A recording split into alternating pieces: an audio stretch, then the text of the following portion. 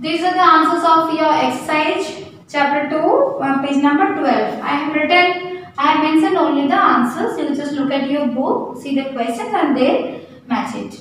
The first is take the correct option. At home, we use a computer to do homework.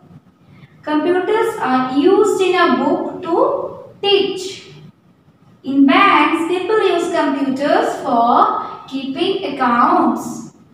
At airports and railway stations, we use computers for booking tickets.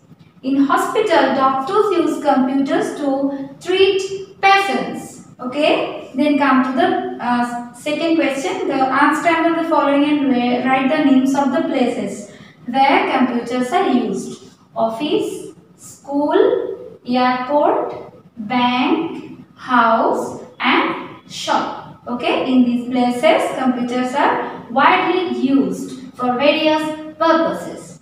Then see. Fill in the blanks. Teachers use computers to make timetables. A computer helps in keeping details of books in library. We watch movies, cartoons on our computer. Many cartoon films are made with the help of computers. And last one is we type letters using computers in an office. Okay. Then number D is the true false. Doctors do not use computers. False. Teachers find computers useful. It's true. There is no need of computers in libraries. False. Computers are not useful in banks. It is also false. We can design a book on a computer. True. Okay, so these are the answers of your exercise, page number 12 and 13. Copy this.